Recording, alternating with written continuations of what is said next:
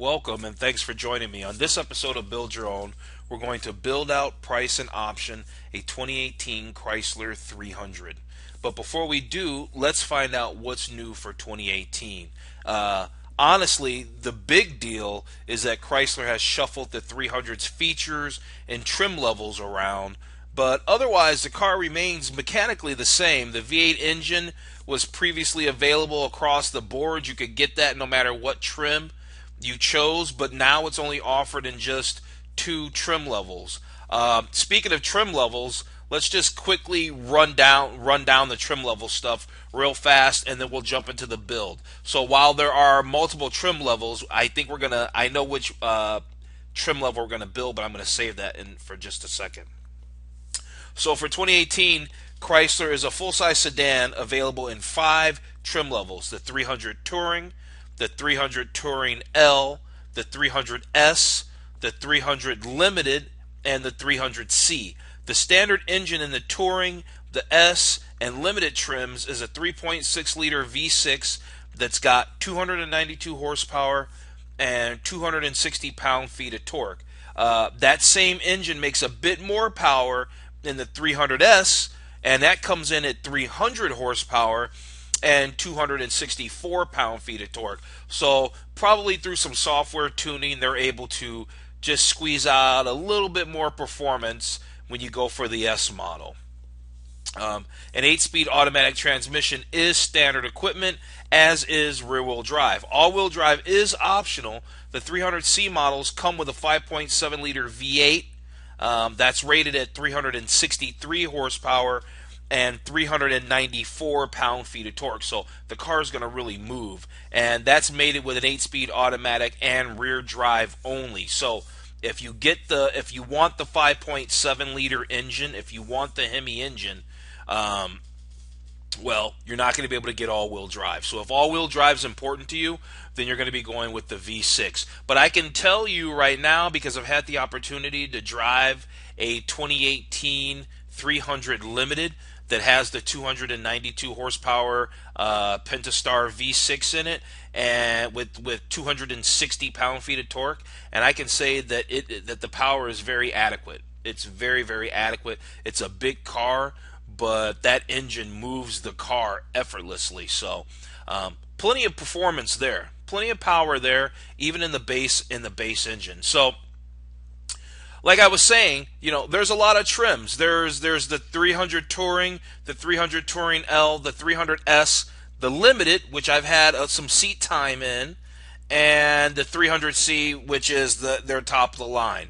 So here's what I know about the 300, the Limited. I thought the Limited was a great car. Very cool car, 20-inch wheels, all that good stuff. The only thing that I thought was a little bit of a letdown was the handling. I thought was a little bit soft, a little squishy, a little wallowy, right? It's a big car. So the suspension could be a little bit tighter. Could have been a little bit tighter. And for that reason, we're going to go with the Chrysler 300S build. We get a little bit more performance out of that same engine, and like I said, I was really happy with this 3.6-liter engine. And so if they're able to squeeze out a little bit more performance, hey, that makes the car even better. Even better. Now, do you need the Hemi engine? No, you don't need the Hemi engine. So I guess it really comes down to, do you want the performance of the Hemi, or do you want the sure-footedness or something of the four-wheel drive, right? So because I love ultimate sport, and for the sake of this build, we got to pick one way or the other. We're going to select the Hemi engine. So that means we're going to keep this at rear-wheel drive. And so that's going to give us the 363 horsepower Hemi. But what I really like the 300S for is that it gives us the performance-tuned suspension. Now, I have not had a chance to spend any seat time in this car to see how that suspension works versus the Limited, but if it makes it stiffer, then I'm all about it, because that's all really the car needs, and because it's a nice car otherwise. So, says the MSRP is just $35,008 basically. So let's jump into the build. Now, I do know that when we grab the Hemi engine, it's like about a $3,000 option to get this engine. So let's find out. And we'll choose colors when we get over here. Okay, so let's wait for this to load. All right, so we're at $35,000. Now we've got to still come back down here just to double check, make sure we're right, and we'll build it from here. And right off the bat, first thing we want to select is that 5.7 liter Hemi V8. So we're going to go ahead and select that. As I was saying, that's a $3,000 option. So it says the selection of that particular engine of the Hemi engine requires the following changes to your configuration. Please choose one of the required items. So you've got to get either the Beats Audio Group or the 300S Premium Group 2. Well, the reality is we're going to get all of that, because what I think the 300S is the best model because it's the sportiest one. You get the sport suspension, and even though the 300C is the top of the line, you can add all those options to the S, and now you really have a better car because it's got the sporty suspension and it's got a little bit more appearance. It's got the sport appearance package. So we'll go ahead and select the Beats Audio for this one, and I guess we can select the 300S Premium Group 2. Now that Premium Group gives us what? Just so we can be clear, it gives us the adaptive bi-xenon headlamps, the auto adjust and reverse exterior mirrors. That means they tilt down a little bit, so when you're backing up you can see curbs and things like that. It's a nice feature. The driver's auto dimming exterior mirror, automatic headlamp leveling system, blind spot and cross path detection. I think these are great features no matter what car you're shopping for. Door sill scuff pads. That's like the chrome strips right here, the door sills. What else? Driver and passenger lower LED lamps, exterior mirrors with turn signals, nice. Exterior mirrors with courtesy lamps, front and rear LED map pockets, heated second row seats, heated steering wheel, park sense and rear park assist system, backup sunshade or backlight sunshade, power tilt, telescoping steering wheel. So you're getting a lot of stuff. It's loaded. It's loaded, and you're getting that for, we don't see the price, but we'll be able to check that price out in a little bit. But the price is going to be fair. All right. So the total price is going to increase by just $1,800. I mean, it's nothing for as much stuff as you're getting. If you were going to get a German car, for instance, and you wanted all those options, it would certainly cost you more than $1,900 to get those options. So now we've got a lot of stuff here. Let's move on to packages. Let's see. So the Premium Group 2, that was $1,895. Now what's this Premium Group? This is $3,500. Now what's the deal? Now there's a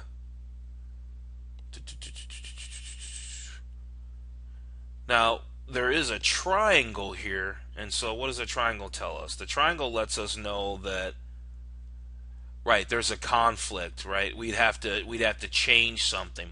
So if we wanted to add and made sure that we had everything and absolutely loaded 300S, but these features seem like some of them already exist, like exterior turn signal mirrors. I remember that. The blind spot detection. Let's click add and see what it says. So, okay, so I guess we're going to be upgrading the Uconnect. All right, that works. Let's upgrade the Uconnect. Where are we at? We're sitting at $36,000. And when you're talking about a premium big body sedan, it's not a lot of money. All right, so what's the alloy package add? I don't think we're going to get it. Dark bronze aluminum wheels, that's kind of cool. Dark bronze badging, grille, titanium chrome wing badge, titanium finish exhaust tips. Well, that kind of sounds interesting, doesn't it? Yeah, let's go ahead and get that. Let's get that. We're going to make this car loaded. We're going to make this car loaded. So, but wait a minute. I don't really want the black and caramel interior. So based on that, if we've got to trade to that, then it's a no deal. So we're going to get out of that. So we'll skip the alloy package. It's no big deal. Now the Model S appearance package, for those of you who don't know, let's go over the details so you know what you're getting. You get black chrome surround Chrome S grill, right? That's the chrome surround grill. Body color fascia applique, right? They're talking about this lower fascia down here, and it looks very sporty. Body color fascias. Lower grill closeout panels somewhere down here they're talking about. Premium LED fog lights, right? You can see the LED fog lights here. And then you get a body color rear spoiler, so that's cool. So it just looks better. And you get the sport tuned suspension. Now the Safety Tech Plus group, what's included for the 1700? That brake assist, cruise control, lane departure warning, rain sensitive wipers. Yes, please. We want all of that, because if we were buying a German car, there's no way we could get all this stuff for just a few $1,000s. So we want all the tech on this nice strong American car with a very nice Hemi V8 in it. So we already opted for the Beats audio group, which is why I don't understand why it's not added here. Let's go ahead and add it just to double check, make sure we're good. Okay, we're good. Now let's move to exterior. I thought we had selected that Beats audio from previous, but maybe we didn't. Or we deselected it when we did something else, possibly, is probably what happened. So we'll do these dark bronze wheels. Yeah, I guess that does look good. Now, that 2018 Limited that I had a chance to spend some time with, that was a shade of gray, and I think it was this granite crystal exterior paint. And I had to say, it was really attractive. I don't know if that's what it was. It was either that Maximum Steel. Well, based on this picture, that looks very blue. Let's see what the ceramic gray clear coat looks like. I think I've seen that, and I don't think it was that. I think it was a granite crystal exterior paint. That sounds nice. These also look nice in white, however. So let's flip that up. I'm going to go with the bright white exterior paint. That's going to be really attractive. I've seen them with the spoilers on them in white, and they look really good. Those bronze wheels are going to really pop against the white, with the white, the contrast of the white body. So that's going to be really attractive. And, well, to boot, it's going to be that much easier to keep clean because it's a white car. So let's move on. I think we've got everything. So we've got a selection here: all-season performance tires versus the regular summer tires. Well, you can't beat $95 to upgrade to all performance tires, but the reality is that most people that are going to be driving this car are not going to be doing any performance driving, and you're going to be dealing with inclement weather, and so that all-season performance tire to me is going to be the smarter choice. So we're going to leave the all-season performance tire on it. The black painted roof, if this was a Dodge Charger SRT 392 Scat Pack or something like that, then yeah, we could do that. By the way, I did do a video on the Dodge Charger SRT 392 and the Hellcat as well. If you go back to my channel, you can. I'll leave a link in the description below to both of those so you can see those videos. But we'll skip that. If this was a Dodge Charger, then we do that. But I don't think on the Chrysler is supposed to be more upscale. That's supposed to be the level up. That's supposed to be the luxury model. And even though this is the performance model, it's still the performance model of the luxury model. So we're going to skip the black painted roof thing. Let's go to interior. What do they got for interior? Now we're going to choose our seats. We're going to stick with the ventilated leather trim sports seats. That's included. Let's see if they show us the picture. Maybe not. I think there's an S embroiled, stitched on the seats. So I think there's an S there. I know there was in the 17 models. I don't see why it would be any different in the 18. They do that embroidery. So yeah, we got the S there. We've got that was the update. The Uconnect with the nav. By standard, when we had this standard, it had the Uconnect 4C, same display size but without the navigation. Right? Is the navigation really that big of a deal? No, but I always like getting the upgraded model because it's always going to have the most features, because these cars come standard with Android Auto and Apple CarPlay. So the reality is, if you're really going to need to do any maps, I know I have an iPhone, and I would fire up the Apple Map before I punched in coordinates on any nav screen on any car.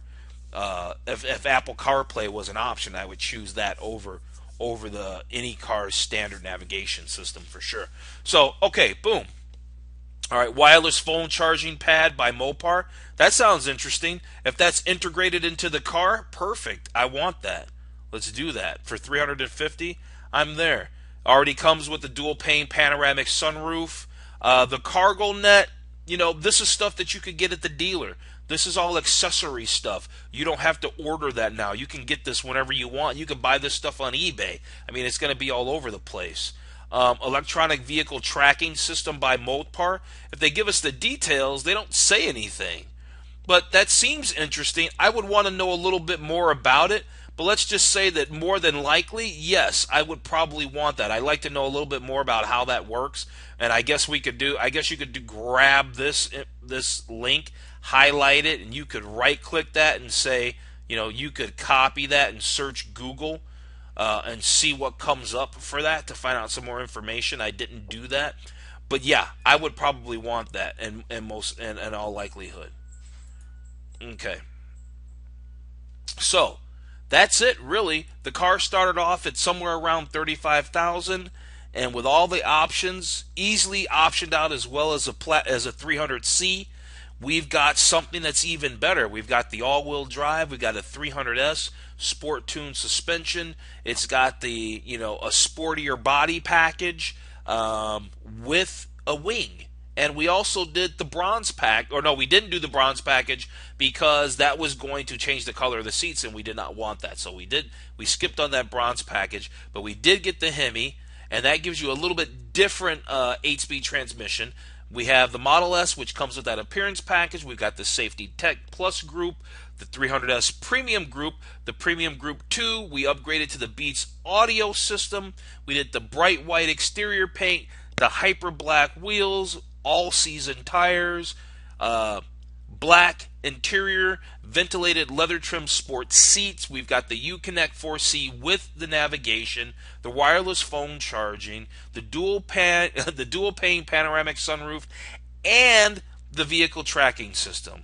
All in, all our options, we spent just under $12,000 in options, and as far as I'm concerned, it was money well spent. For $40,000, ladies and gentlemen, we have a wonderful car that has lots of performance, it has lots of luxury, lots of tech, and it's coming in easily $25,000 and more cheaper than any of its German equivalents to get a car that's 198 inches long, I believe the car is. So this is a full-size car with shoulder room in it that's equivalent to an S-Class Mercedes. So you're getting a big luxury car for $40,000, and it has a lot of the tech, and so a lot of car. I think it's a money well spent, and it's a good buy.